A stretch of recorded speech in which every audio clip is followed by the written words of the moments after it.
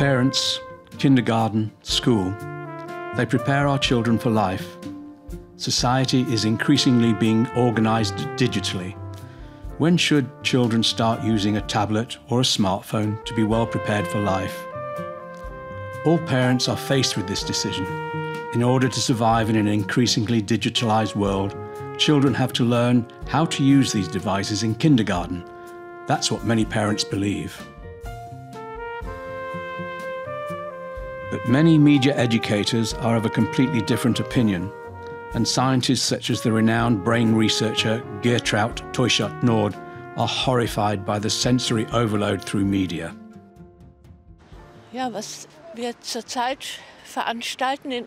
What we are currently experiencing in our society causes feelings of great concern in me. We have half a century of research behind us, including the ones in our own institute at Bielefeld University, how stress factors affect child and youth development, and now digitization. We reckon that the degree of acceleration will have such an effect. As we have found, brain development cannot proceed normally. The balance of brain functions cannot be utilized in the development, and children fall by the wayside. The ability to think decreases, addiction arises. There's no way around it. It is a disaster that's happening now.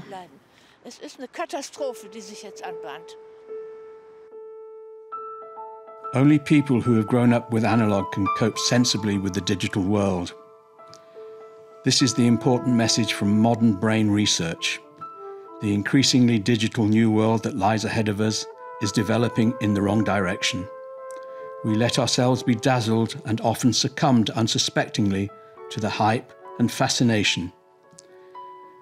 Humans automatically develop intelligence when given the opportunity for normal psychological brain maturation.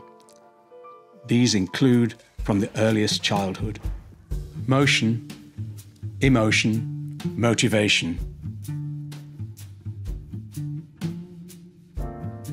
Motion is the basis for the first maturing neural systems. The artist, namely the child itself, designs a first sketch for its own artwork. The child itself doesn't know anything about it. It simply enjoys crawling and discovering, jumping and romping, experiences in and with nature, such as building sandcastles. The child does not learn at all, in contrast to what most adults imagine. The concept of learning is downright inappropriate in the context of early childhood development. The toddler can't help but use open senses to soak up all the experiential impressions like a sponge and integrate them into maturing nerve networks. Motion is activity. This is the necessary food that the nerve cells need, such as proteins and carbohydrates, to constantly feed the nerve cells. Only through movement is the maturation of a positive emotion and motivation in the child's brain set in motion. But by tapping and swiping the screen of a tablet, you cannot compensate the enormous activity that the child needs during its development. Instead, the desire to move is lost due to the seductive fascination of the digital toys. The biologically anchored drives of exploration, curiosity, imitation, play and creative invention are not used enough. They run the risk of atrophying, and there is a lack of social communication. No viable motor-driven nerve framework can develop in the brain.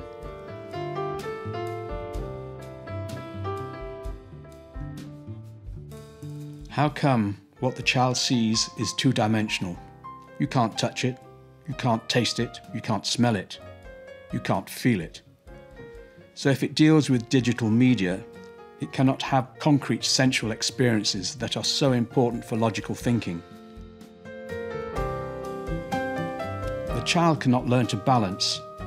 A school child can probably only hold a pen cramped with his fist. Writing, reading and arithmetic are difficult to learn, and thus the development of intelligence is put into question. Modern parents and educators want to be progressive. They want the best for their offspring. when they introduce them to the technical world at an early stage, but they don't know that they're putting them in a digital straitjacket and that mental development disorders are inevitable. Neuroplasticity is the key to understand how human beings learn. Like footprints in the sand, all learning processes leave their imprints in the networks of our nerves of the cerebral cortex. Digital activities do this too, but they steer the child's behavioural development into a dead end. For more than 25 years, from 1980 to 2005, Miss Teuchert-Noodt worked as a neuroscientist and human biologist at the Bielefeld University in research and teaching. From a scientific point of view, ideal conditions prevailed. Free, independent research was hip. Motivated students flocked to neurobiology, which orientated itself towards human biology and at that time entered the decade of brain research worldwide.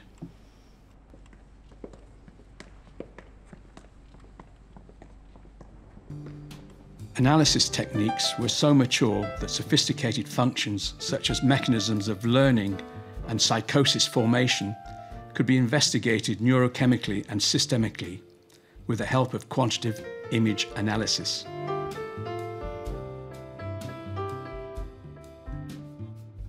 Using an animal model, the frontal brain and the limbic system were investigated.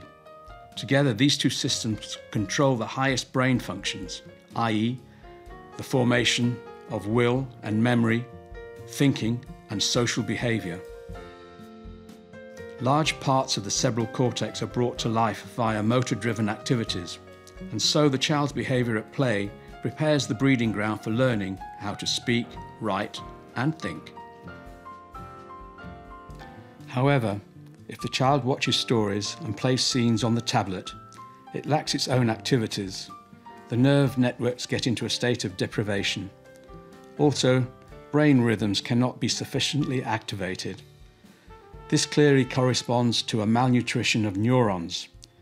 These deficits lead to sleep and concentration disorders and can only be smoothed out with great difficulty.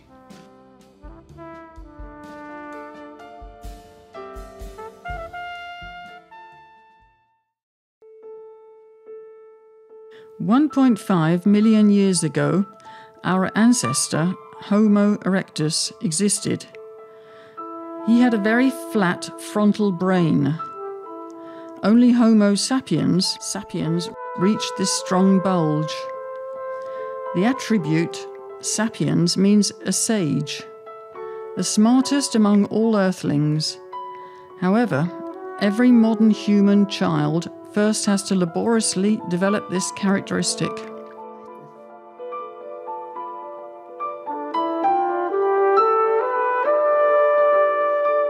Consider the grandiose advanced civilizations that modern man has created. Every human child is reoriented to this, physically and mentally, first together with parents or educators, then independently. It took the brain 1.5 million years to be able to develop sophisticated cultures.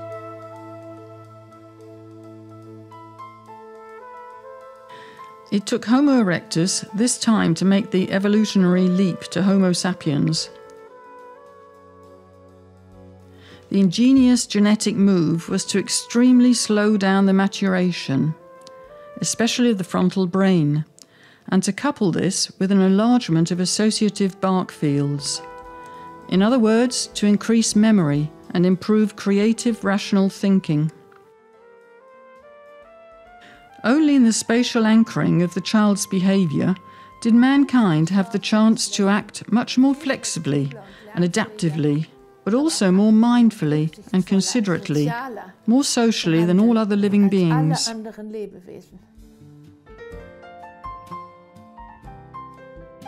But if a child is tranquilized with the help of a tablet and a smartphone, and it carries a mobile phone around as a playmate and communicates with it, its innate desire to have a real playmate will soon be extinguished, as well as the desire to independently look for solutions in conflict situations.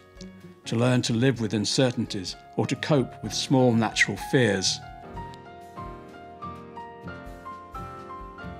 The child remains connected to the digital umbilical cord. Many areas of the brain will be undersupplied and atrophied. Instead, autistic behaviours develop.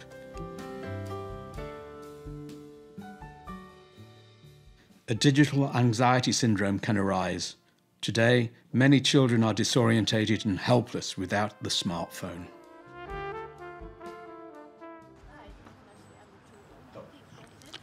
Professor Teuchert-Noodt's research continues. Together with the psychologist Angelika Schlottmann, children from the 3rd grade of the primary school were first asked about the intensity of their mobile phone, tablet and computer use in a first pilot study.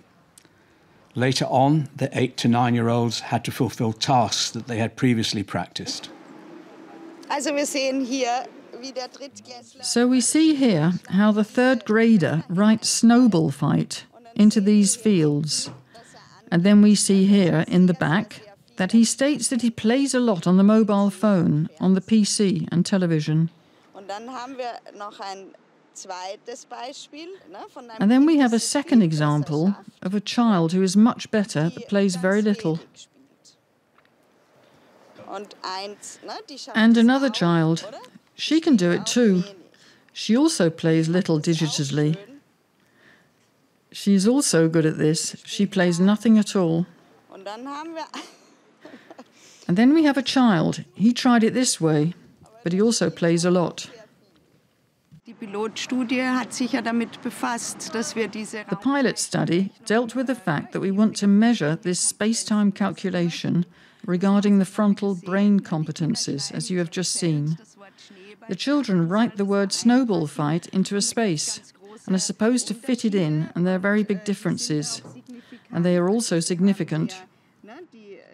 So you have here the frontal brain competencies depending on the private mobile phone use. You have a significant result, which is already very surprising and also questionable. And we have to publish that and do further studies, including long-term studies. If it turns out that the mobile phone use has such a big impact on frontal brain skills, then we must act. These are our children out there.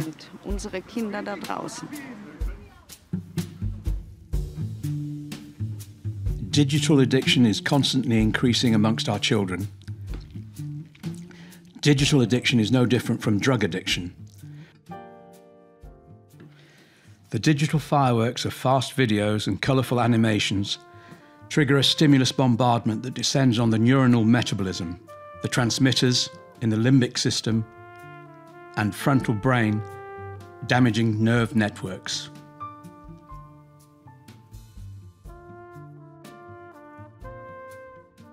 The important finding through sensory overload, the addiction burns itself into the brain.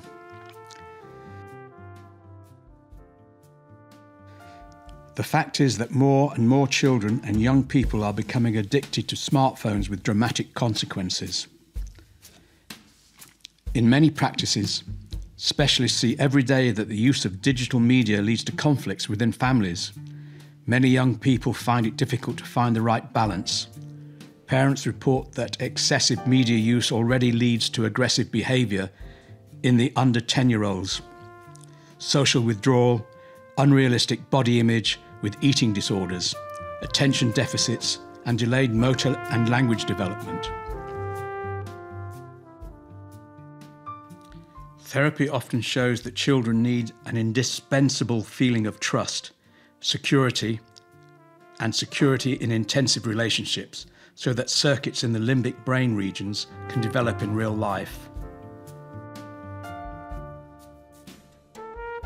When working with adults, it's becoming increasingly clear why the brain can never really adjust to real time and multitasking.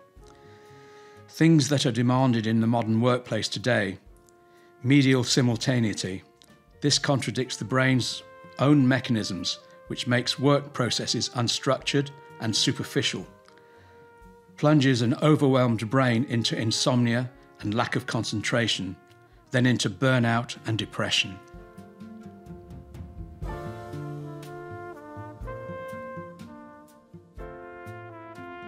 cancer researcher and president of the US Consumer Protection Organization, Environmental Health Trust, discusses another problem. People have a right to know that cell phones are two-way microwave radios, that they're not toys, that they should never be given to children for any length of time. If you must give a child an electronic device, download what you want them to see, if it's a movie or a game, and put it on airplane mode. That way you eliminate the microwave radiation. People have a right to know that you can protect yourself by using airplane mode, that when a phone signal is weak, you should not use a phone unless it's a true emergency, because the phone is smart and it will use more radiation, and half of the radiation from a phone gets into you so long as the phone is in your pocket or next to your body, which is why the manufacturers tell people that they should not use a phone within 5 millimeters of the body. Environmental Health Trust says that's not enough distance. It should be much further away, a few inches, but overall, we want people to know that cell phones are microwave devices and they need to be treated with care, and we need to work to make sure that the technology becomes safer and that we come up with ways to use them that are safer for our children and my grandchildren as well. Education for media maturity must become a subject at school. From the age of 14, the children should take a smartphone test similar to a driving license. Lack of exercise, sensory overload, addiction, and radiation exposure. We can take countermeasures. It's up to parents, teachers, and educators to inspire our children for exciting alternatives so that they can make music, sing, play sports, play theatre, romp with friends in nature, hike and climb, and become enthusiastic about nature. This well-known media guide for all ages is now available internationally.